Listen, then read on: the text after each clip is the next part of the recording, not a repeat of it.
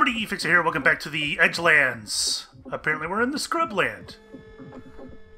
And this looks fairly serious. What is that thing that is rolling by? I have no idea. And my cat's still running from me. Looks like spacebar doesn't work still. Unless I need to position myself. Kick. Is that not accomplishing anything? Okay, well, who knows. So there's even graffiti in this place, and I scared off everybody again.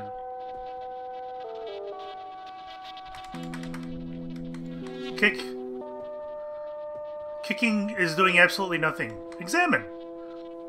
This part of the wall is scarred extensively with thinly carved markings and symbols, outlandish and indecipherable. Most striking of all is the depiction of an imposing cowled figure with outstretched limbs. Looking closely at the carving, you notice a small chunk of brick is missing from what you think is the figure's head. Can you guys see it? Of course I can't show you with my cursor, but there is like an etching on there. And it looks kind of scary, to be honest. The shit's going on down there? I don't know. I'm going over here first. A metal door marks the entrance to this dilapidated building, its glinting sheen a stark contrast to the moldering surroundings. To one side of the door is a small device, with what looks like a slot for swiping cards through. A faded plaque above the device reads, Merc Tech Sales and Customer Compliance, Branch 113. Examine. You find the faintly blinking light strangely comforting in the dusky gloom, but you are unable to coax any useful results. The door is either locked or jammed, and refuses to yield to your efforts. I can't help but start to feel like there's some kind of anti-corporate message going on here.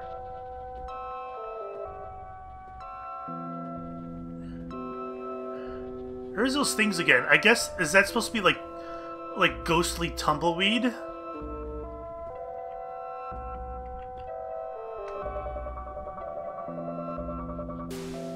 Cool. I made a bridge. What was once possibly an impressive fountain sulks in shadow, discharging liquid in an erratic, fitful spurts. Dark shapes shift silently within the gloomy waters. You stare into the murky pool and notice something small and bright amid the shifting blackness. Take it. You reach an arm towards the pool and immediately jerk it back as a slick black eel rears out of the water. Holy cow. Snapping a serrated jaw in the direction of your fingers before slipping back beneath the oily surface.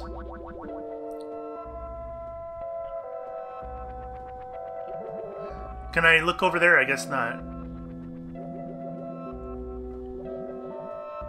Cool. So, eels. Got me a bridge. You see how this is like dumping crap into the river? I'm getting anti-corporate vibes. A rather stylish lady in an expensive-looking suit sits here, talking loudly at her mobile phone and paying no attention to you. Talk to her. She does not look up from her conversation. Yes, I know, it's simply charming. A hand is held up towards you as an indication that she is terribly busy. Middle of nowhere, delightful to get out of the city. Clearly, you could be waiting for some time. Alright, well, you do you. Well, look who it is. Hi. A robed shape sits here, face all but hidden within... Oh, that's a different guy, I guess. Hooded folds. You hear low, guttural mutterings, but cannot make out any words. Either your presence is not noticed, or you are not deemed worthy of attention, but the mutterings persist and you are ignored. Hi. A shabby yet optimistic food stall. A flustered man behind the counter gives you a somewhat desperate glance as he painstakingly chops, stirs, and sweats over his work. The whole scene emanates a slow sense of chaos and an acrid, fishy smell. Ugh.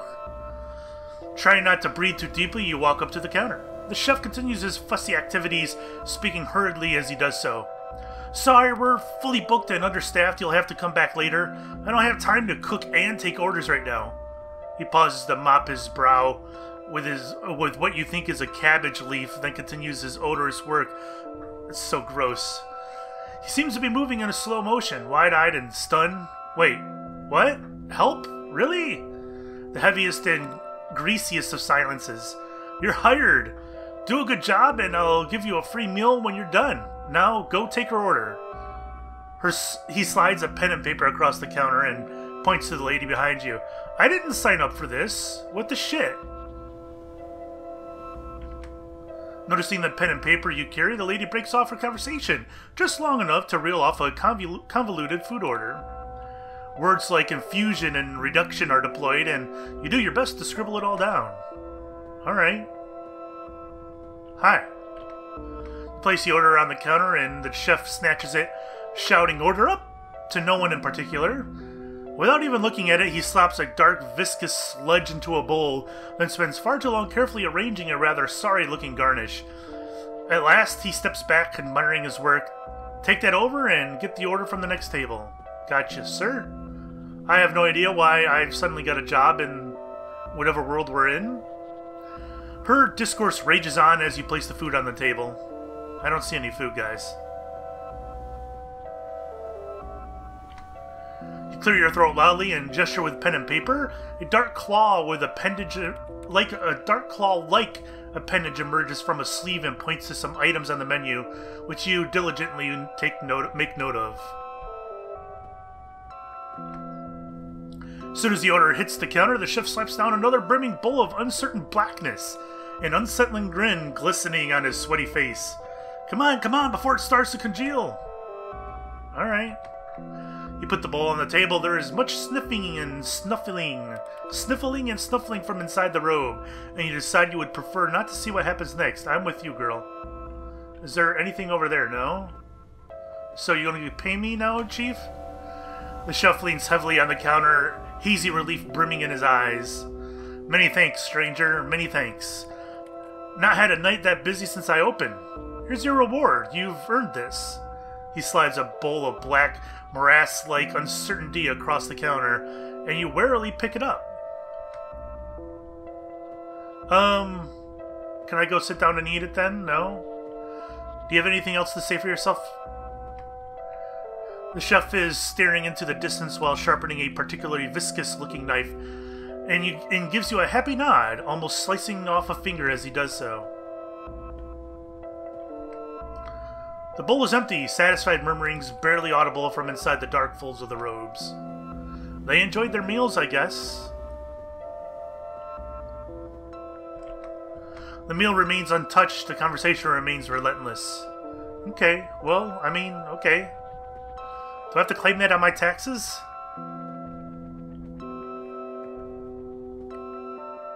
So, am I supposed to put, like, this sludge on the door or something like that?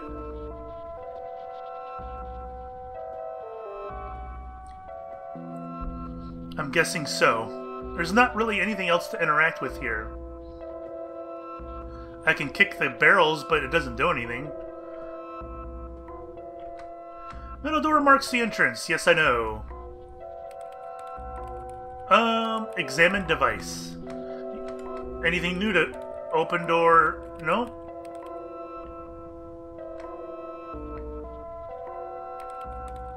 That's just going over and over. Alright, let's try open door. Same difference. Okay. Let's make sure I don't have anything to the right.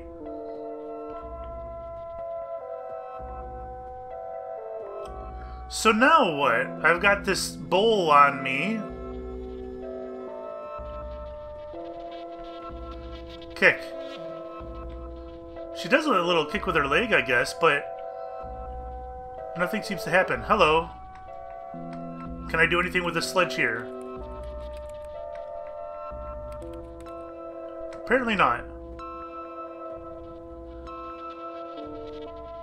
Can I examine these? Oh. All manner of graffiti and etchings adorn the section of the weather-beaten wall, obtuse shapes and images scattered among fading slogans and archaic tags. Daubs and scrawls conveying a gamut of sentiments, from wistful nostalgia for simpler times to expressions of cultural alienation and social unrest. There are other worlds, it says. And I don't think I can go to the left.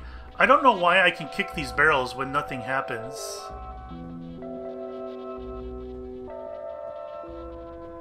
I actually don't know what I'm supposed to do now. I've got this extra bowl of sludge.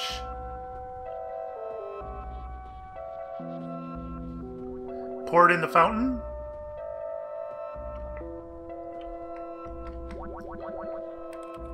Put bowl of food in the water! You fling the bowl into the pool and watch as it slowly starts to sink. Then all at once the water boils with activity, a gnashing swarm of eels converging on the dubious meal. You quickly reach in and grab the shining item, which you now see is a sleek plastic card adorned with the words Merktech Industries. Is it Merktech the name of the corporation in Outlast? Was it Merktech or was it Merkarth? Something like that. Murkoff. It was Murkoff. Never mind. Different company. Although it could be the same company. They could have an umbrella. Yep. I want to put card in the device.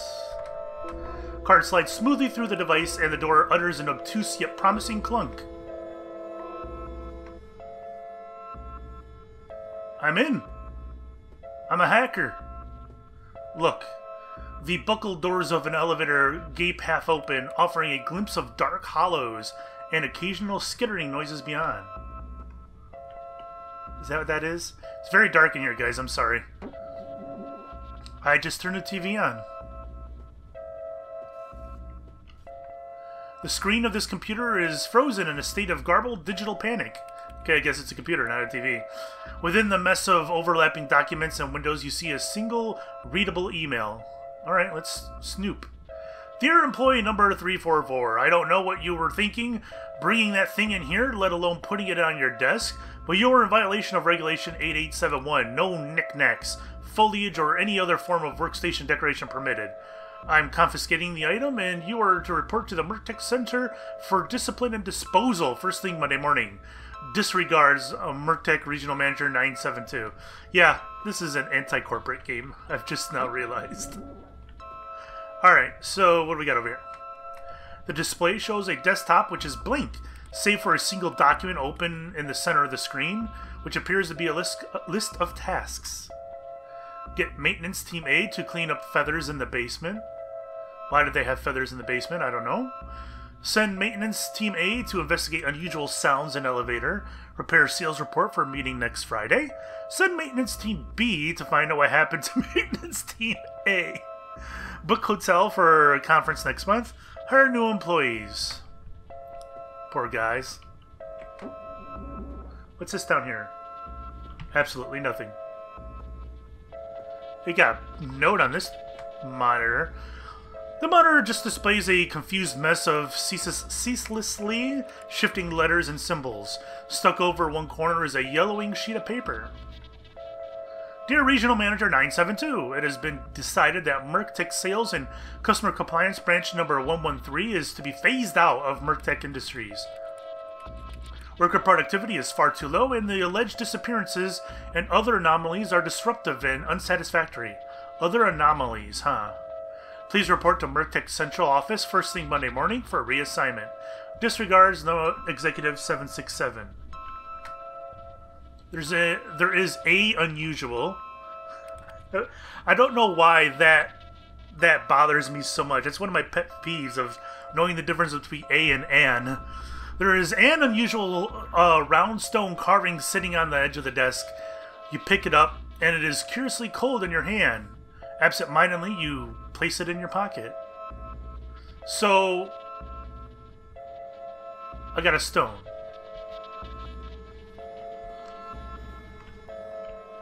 Alright, there's nowhere to go to the left. So what do I do with this stupid stone? No idea. Chuck it in the elevator, maybe? Because I don't think there's... Or do I turn these off? No? Okay. Anything here? Step back. No. Alright, well, I guess I'm off.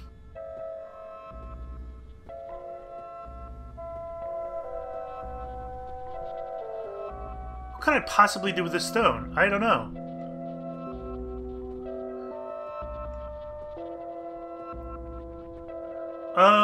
I'm gonna talk to these guys down here, see if there's anything to do here.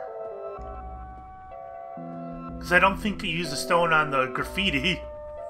Or maybe you do. I don't know. Do I smash this lady's face in? No. Do I do anything with this guy? No. How about you, sir? I just walk right through that, I guess. That's very strange. Can I not interact with him? Huh. I have a feeling that's a bug. Because I could walk through this table right here. And I don't think you're supposed to be able to do that. But also, it won't let me interact with him. Because right here, I can't walk through that. I don't know. So do I toss the stone in the fountain then, maybe? Probably not.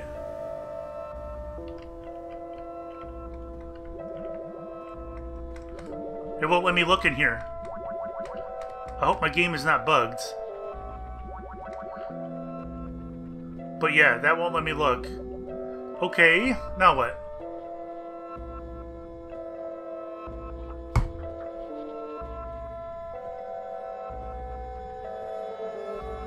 Do I use the stone to finish this carving?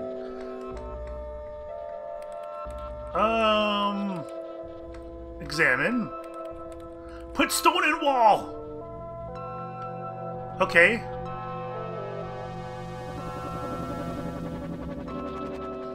It is a secret passage.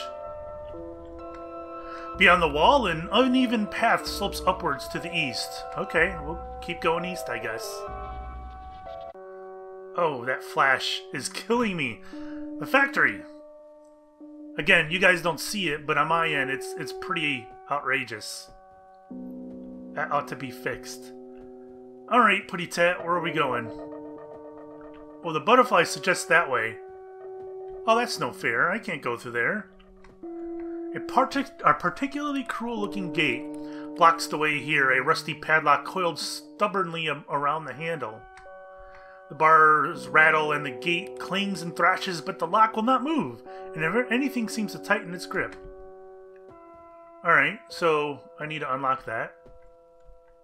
A lone tree stands in proud defiance here, stark bare branches grasping skyward, a web of exposed roots visible at the base of the trunk. Let's check the roots out. Like the thick, distended fingers of inhuman hands, the roots intertwine and extend in many directions. There seems to be a dark hollow beyond. Move roots. Okay. The tree bristles and creaks, and the roots tense and stiffen as you touch them. Okay, let's examine the tree then. You lean in for a closer look and notice an intricate lattice of scars and markings on the trunk. You get the impression that many fruitless efforts were made to remove the tree, so deep and extensive are its wounds. There are even scorch marks along one side, and around the back you find an axe deeply embedded in the chitinous bark. This tree's tough as hell. You grasp the coarse handle firmly and pull. The smallest hint of movements, you pull again. The axe twists ever so slightly. Using all your weight, you give the firmest push you can muster, and at the last, the axe yields, wrenching free with a jolt that sends you staggering. The tree seems to shudder in gratitude, limbs creaking calmly. Examine the roots again. Does that change anything? Oh, use axe on roots. That seems pretty awful. I'm not sure I should do that. I'm doing it. You swing awkwardly at the tangle and the tree creaking disapprovingly as you do so. The axe bounces jarringly as your blow lands, cutting small notches which spurt a viscous black sap. I'm not sure I should do this, but I want to. The creaking tree grows more shrill and piercing as you hack. Eventually, hands calloused and stickly with black sap, you clear away enough roots to expose a gloomy tunnel beyond, the axe breaking with your final blow. Alright, let's go. This seems like a bad idea, but I don't give a care. A large and weighty tome sits on a rather unsteady looking table. I can't read today, guys. Most of the pages seem to have been torn out in a hurry, and what few remain are either blank or obscured by dappled green stains. You find a few black ink drawings of unusual creatures and one page of legible notes, written in an angular, archaic scrawl. Read the notes. A poem, perhaps, or a whimsical recipe. Distilled essence of stinkbat will ward off autumn fevers. Infused bog-toad drippings to tend to darkling vines. Boil slug rat fur in a paste to keep rains at bay. Chopped darkroot sap will make a soothing balm. Oh my god. The pictures are intricate and detailed, seeming to move and shift in uncertain lights. You see a giant owl-like creature with antlers, a winged lion with the head of a raven, and a horned bear? It's cut off. It's cut off on the side of the screen. Alright, put the book down. A cauldron. We got an extra space between A and cauldron. Made of dark, dull metal squats here, emanating a faint sense of heat, though the fire beneath is long dead. You peer inside and see the remnants of a curious green sludge, out of which occasional meaty bubbles pucker and pop. A delicate glass vial rests on the rim of the cauldron, and appears to contain a small amount of the sludge. Take it. The multifaceted sides are warm to the touch, and you cautiously slip it into your pocket. Is this a bed? Looks like a bed. Do I use the vial on the book? Probably not, but I'm going to try it anyway. Yeah, I've already read this.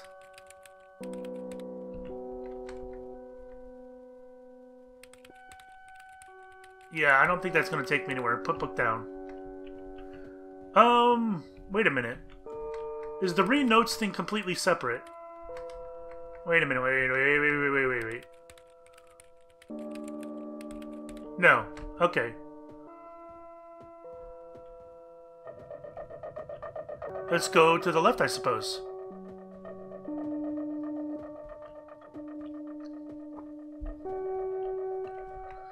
Black, twitching tendrils sprout in abundance here, their dark, thorny strands blocking the path. I have a feeling I'm supposed to pour the vial on the tendrils. If they're thorny, climbing over sounds pretty bad. Let's pour the vial. With a slight sense of uncertainty, you pour the green liquid onto the vines. They hiss and writhe erratically before retracting back into the soil with unsettling speed. Alright, I have a feeling that my choices on the tree were accurate, so I'm happy.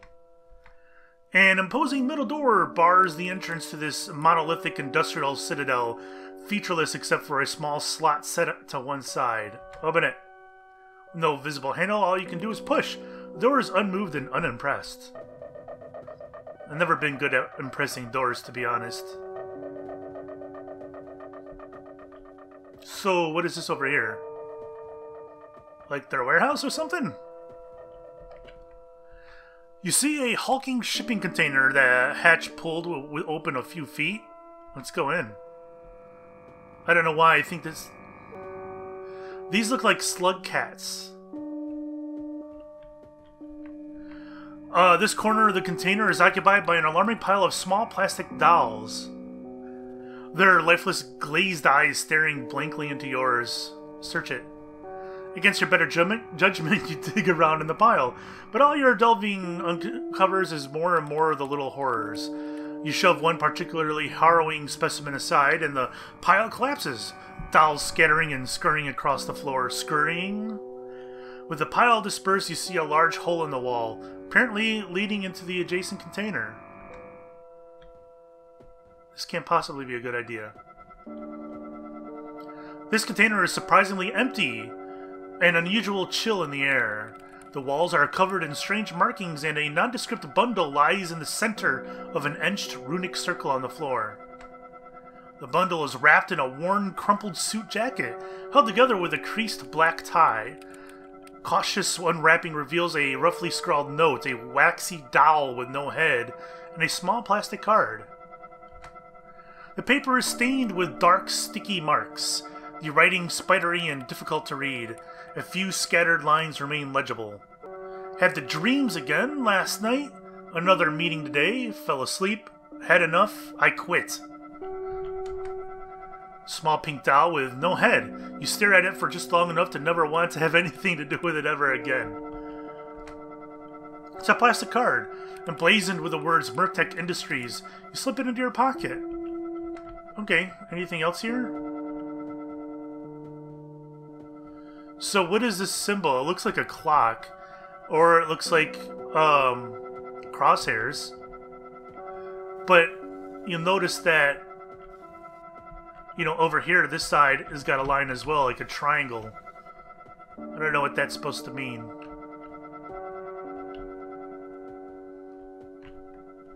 You stand before the narrow hole leading back to the first container. Can I pick any of you guys up?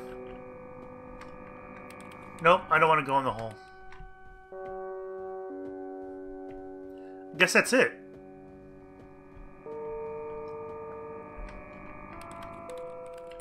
Alright, let's exit. As far as this card goes, I don't know. Do I use it to get into Merktech? Because it's got a bar. I don't think a card will get me past that. Open door. Oh, use card on slot. There you go. The card disappears into the slot and you hear a sorrowful peep. An expectant pause, the gloomy silence seeming to swell with anticipation. Then at last the door slides open with a metallic grind that shudders your bones. A foreboding doorway leads into the monolithic industrial citadel. I mean, those words are pretty redundant. Wonderful. This looks like some kind of furnace. A hulking, dust-covered machine lurks here, silent and inscrutable. Wiping away some dust, you see a logo written on it in drab font. Merktech. Merktech? Did Merktech always have an E between Merk and Tech? Industries, Merk Gen, Series 122 power generator. Underneath is a large, inviting lever. After much pulling, pushing, and wiggling, you come across the conclusion that the lever is stuck. Alright. Are these red things just lights? Alright. What's this? That looks like a very large person.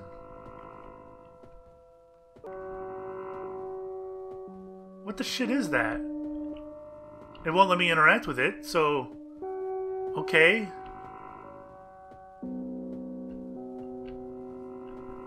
That is a very large person.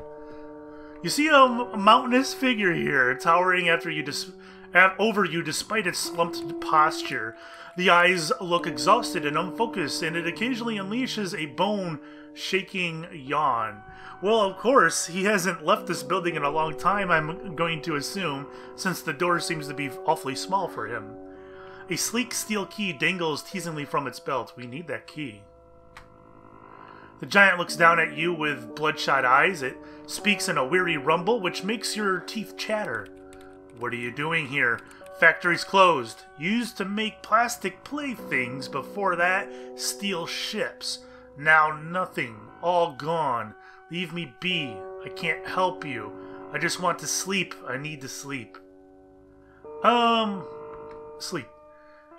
Heavy-lidded eyes well up, and there is a sigh so forceful it blows your hair back. Oh, sweet sleep. It's been so long. Not since the machine stopped and the workers left. I must sleep again, but it's too quiet now. Too still for sleep, so I need to start the machine up. Can I ask you about the key, actually? No, I don't want to take the key. I just want to talk about it.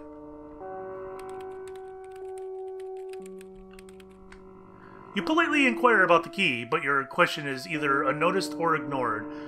Heavy lidded eyes well up, and there is a sigh so forceful, etc., etc. Okay. So I need to start that furnace somehow.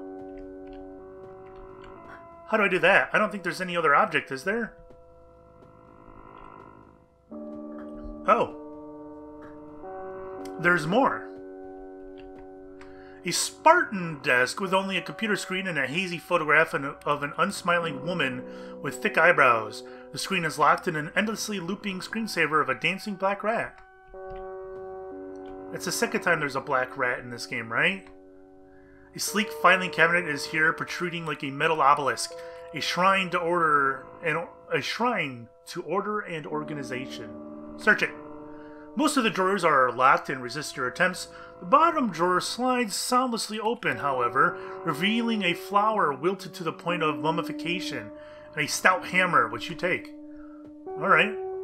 The flower I probably have to give to the giant for the key, and the hammer I probably use on the stove, I would assume.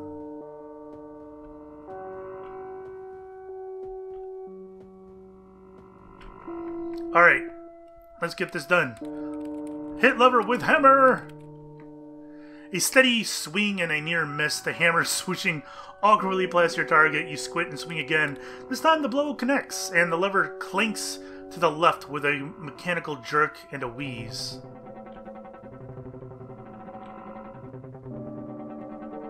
Then we do the slow pan over to the giants.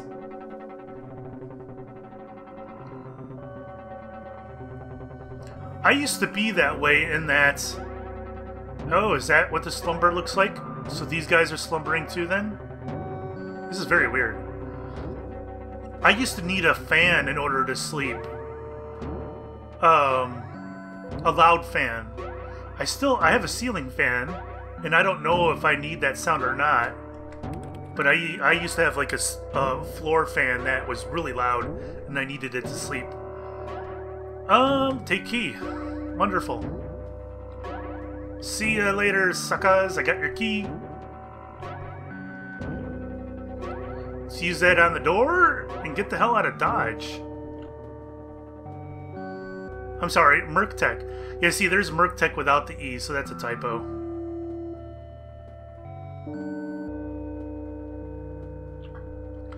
Alright. Unlock the gates. The rest of the key and the rest of the lock make it hard work, but with persistence and much patience, you manage to coax the key in place, and with a reluctant turn and a rasp, the padlock opens and drops heavily. Fantastic. That's probably going to be a new chapter, so I'll call it an episode here. Thank you guys for watching. We'll see you next time. Bye-bye.